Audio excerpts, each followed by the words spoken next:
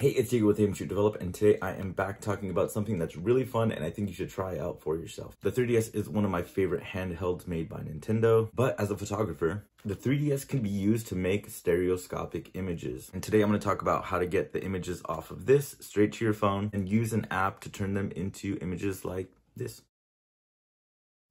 Although my 3DS is modded, it does not require any modding. These are the things that you'll need to get this going. Obviously, you'll need a 3DS. The SD card included. Most systems have an SD card. Even the new ones have it internally, but this one is on the side. This is the 3DS XL. And you'll need one of these, which is an SD card to Lightning or whatever phone that you have, so you can connect it to your phone. I am doing this on iOS. I have an iPhone, but I'm not sure on Android. But if anybody knows in the comments, tap in below. How does this work? The 3DS has two lenses on top of the camera here, which takes two separate images at the exact same time. Meaning it's one coming from one angle, one coming from the other angle. And it has a built-in accelerometer, meaning when you tilt and move it around, it gives you a different outlook so it looks like it's three-dimensional. A lot of people get really nauseated, me included, when you do this a lot or you're playing a game and it has this a lot.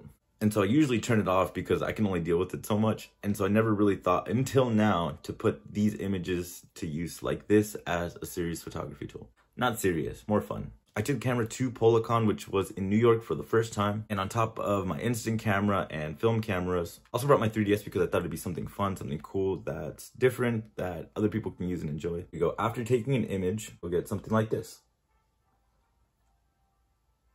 But natively on the 3DS, you can adjust the image with this little toggle, so it's perfectly in focus. I have a video on my channel talking about how to take better stereoscopic images. This is really key because if you're using like an Yashica N8000 or an Nimslo 3D, the rules still apply. You want to get like a nice depth of field. You want to get some nice separation from the image. You want to avoid plain backgrounds on something in the foreground and background to get that really sweet depth. So the easy part shooting, just go have fun, take pictures of your friends. Easy. There's an option on the 3DS itself to transfer all the images from the internal memory to the SD card, which you want to do. Simple, it's just a few toggles away. I'll even put a little clip here so you can see how to do it. You want to get your SD card like so, and then put it to your adapter for your phone. When you pull up these files, it's going to show up as two different files. And I used to think it was, oh, this is the left and this is the right, but it actually does it as a JPEG and an MPO file. MPO is a way to have both images all on one file, which is not the standard for most stereographic images, but the way Nintendo went about it. You download the app, you load the files. Once you're in the app, you want to go ahead and click on View, scroll down till you find your images, and then it'll say MPO.